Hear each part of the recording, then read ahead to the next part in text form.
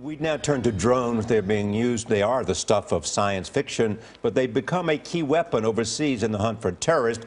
Now they are coming here. In February, President Obama signed a bill that opens U.S. airspace to thousands of these unmanned aircraft. Jeff Glor has been looking into it for us, and he joins us with more. Jeff, good morning. Erica, good morning to you. Drones right now are where personal computers were in the early 80s, improving at an extraordinary pace, about to become part of our everyday lives. The question is, are we ready?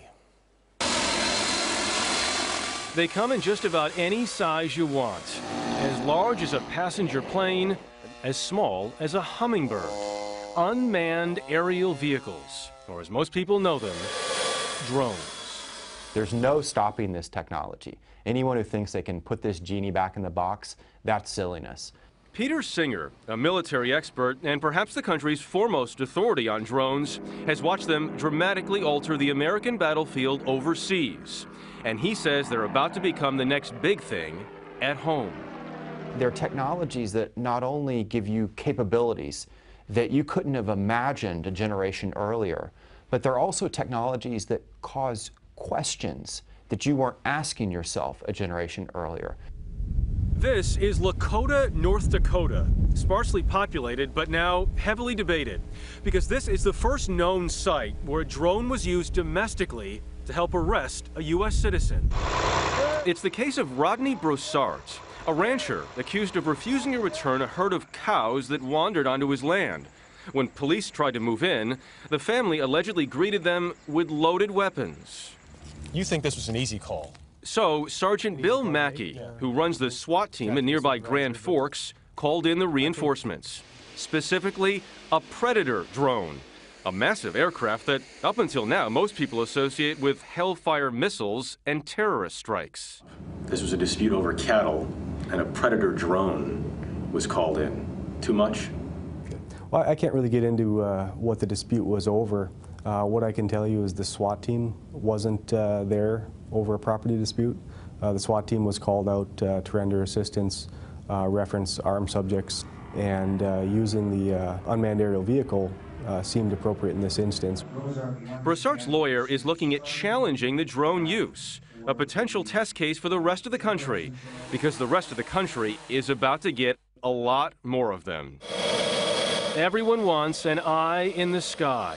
Real estate agents to view properties, farmers to find thirsty crops, energy companies to build pipelines, and local police departments want to launch neighborhood surveillance flights or find hard-to-catch criminals.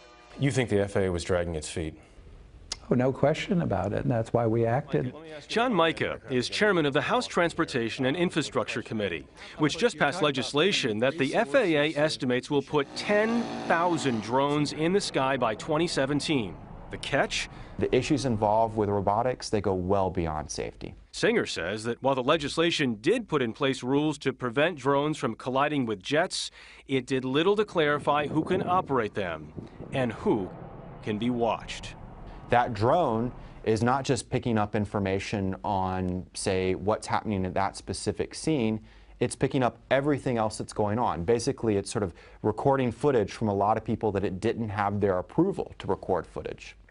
You're sitting in your backyard in Florida on a weekend. Yeah. You see a drone flying overhead. Does that concern you? Well, it might. I think it'd be like everyone else concerned about aircraft coming close to my property and invading it from above. Right now, should people be worried that Big Brother's coming to watch them? Well, there's always that concern, but there are means of tracking folks through their cell phones, their computer usage. We live in a new age. This is where they get made. This is the factory. AeroVironment is where 90% of the military's small drones are made.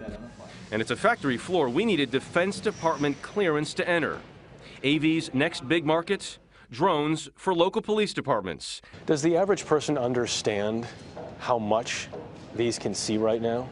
The average person probably doesn't even realize that these small backpackable systems are used as extensively as they have been. They're assembled. Steve Gitlin gave us a tour and a rare in-field demonstration. This is the Raven. How heavy is this? With that camera, it's about 4.5 pounds. And 4 feet wide. What it lacks in size, it makes up for in camera quality. Okay, so we're just looking into this like this, right? Yeah. So you tell me how to operate this. Switch right here just steers the camera around wherever you want to look. You want to look left, you just cheat it a little bit to the left. So you can take a look and see some contents in the back of that truck. Huh. See inside the... It doesn't miss much, does it? It's pretty good. People are going to use it for both good and bad. It's going to raise incredible new opportunities, but also incredible new challenges. Singer believes that for every local police department trying to keep people safe, a less well-intentioned operator may be tempted to use drones for no good. And right now, there is little preventing either side from doing whatever they want. Like it or not, unmanned systems are the future.